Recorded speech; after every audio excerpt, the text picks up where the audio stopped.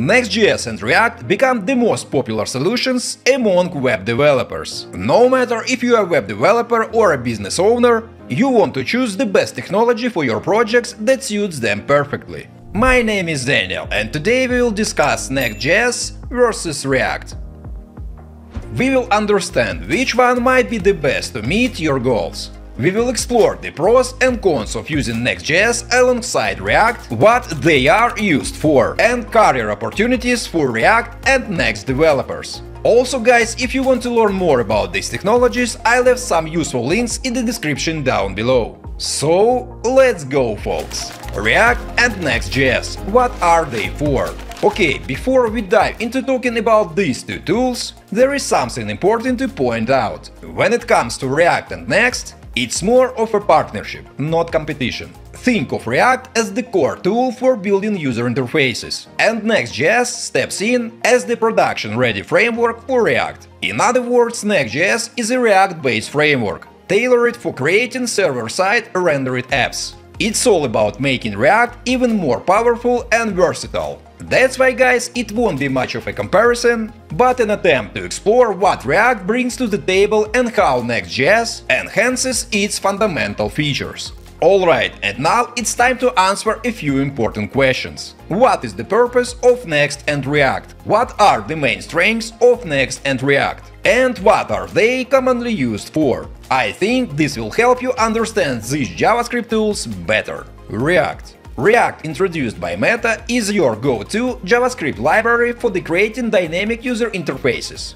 With its user-friendly components, you can easily design interactive UIs. These components receive input data and smoothly render the display. That's why it can do anything from a basic Hello World message to advanced UI packed with rich data. It's all about making UI design simple and efficient. React has a number of strong features that made it one of the most popular front-end libraries today. Enhanced performance. React utilizes a virtual DOM, ensuring efficiency by updating only the components that have changed instead of re-rendering the entire DOM. Component reusability. React's component-based architecture is a game changer. Once you create a component, you can use it across your application. Simplified debugging. React simplifies the debugging process by using unidirectional data flow from parent to child components, and this makes it easier to trace issues. React is great for building dynamic SEO-friendly websites, SaaS apps, social media platforms, single-page applications, interactive dashboards, visualization tools, and video streaming platforms. Next.js. Alright, and now guys, let's talk about Next.js. Next is an open-source framework for React. It offers the tools you need to build high-performance web applications. Big players like Twitch, TikTok, and Uber are already successfully using it. What sets Next.js apart is the exceptional developer experience it offers for creating fast SEO-friendly apps. This means you can skip the trouble of dealing with extensive configurations and dive right into building your app. People, in simple words, it's all about making your life easier as a developer. Next has a lot of advantages. Some of them, for example, are easy coding. Next.js streamlines the coding process. It reduces code volume and enhances readability, and as a result simplifies project management. Speed. Applications built with Next.js are lightning fast due to server-side rendering and static generation. This optimizes data handling and ensures quick responses. Real-time rendering. Every file change is instantly visible upon page refresh. API integration. Next.js seamlessly connects to third-party APIs, expanding project possibilities and enabling the creation of custom API routes. All this makes Next a great choice when building e-commerce stores, blog single-page apps, interactive UIs, and status websites. React versus Next.js disadvantages. Guys, before we move on, I try to make educational content in an entertaining way, make it fun instead of boring. And in return, I just ask to like this video and subscribe to my channel if you enjoyed the content I make. That's all. So, as you can see folks, there is a large number of benefits that both React and Next can offer. However, they are not perfect. There are some things that web developers might find annoying. React. Two of React's biggest downsides are The library's very narrow purpose and documentation issues. The thing is, React focuses on creating user interfaces and relies on complementary tools to unleash its full capabilities. Also, React's insane development leads to quickly outdated documentation. The supportive community helps with questions, but still it requires consistently learning due to React evolving features. Next.js. Alright, let's talk about Next now. The problems of this framework are about routing and community.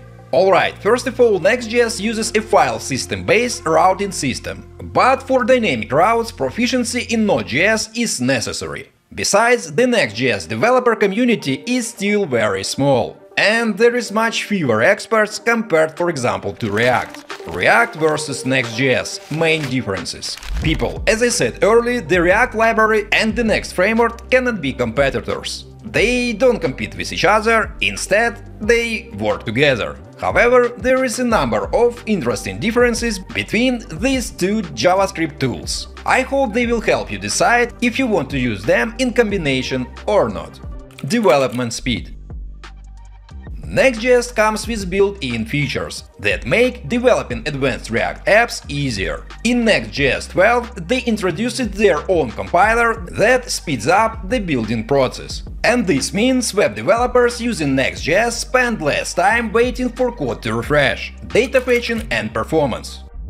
Guys, here is an important moment. Performance is one of the major features that differs React from React combined with Next. Next.js can efficiently fetch data from the server by traversing the React tree. This allows pages served by Next.js to load faster, because they can preload data. In contrast, vanilla React apps often take longer to load as they fetch data on the client side, rendering and SEO. Next.js offers pre-rendering, a technique where pages are generated in advance, and this benefits SEO strategies greatly. But in React, pages are usually rendered on the client side, making it harder to implement effective SEO techniques. Routing. Next.js has a predefined file system for routing, providing a structured approach. While React offers various routing options through libraries like React Router, Next.js simplifies the process by using a predefined system, making page setup and routing easier. Configuration.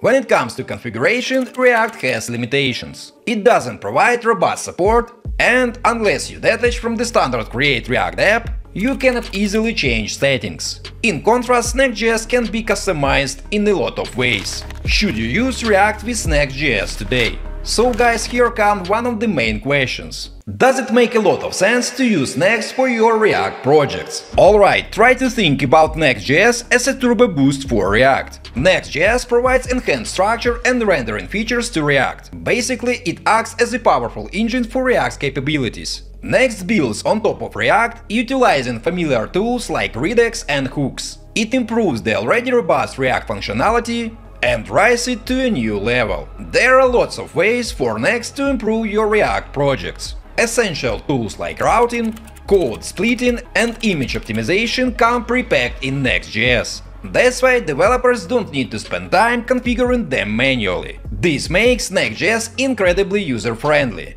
Developers can dive right into coding. They code logic without any trouble. And of course, decision to use Next for your React apps, or maybe not, will always depend on your project requirements. Sometimes enhanced functionality is necessary, and sometimes just React is more than enough. Career opportunities. Okay, does it pay enough to learn React with Next.js? And what is the demand for them? Well guys, I'm glad to tell you that React developers have been in high demand. Yes! Yeah! And I think they will continue like that in the future. Moreover, it's especially valid if you know Next.js as well. If you go to Glassdoor, you will see a lot of listings for front-end developers with React and Next.js skills. And the average annual salary for React developers in the United States is around $88,000. Alright, my fellow developers, that's all about React versus Next.js comparison. Don't forget, I left all the useful links in the description. Feel free to check them out so you can easily boost your knowledge. And if you found this content enjoyable, don't forget to give it a thumb up. And if you want to see more videos like this, make sure to hit subscribe button. And finally, thanks for watching, until next time.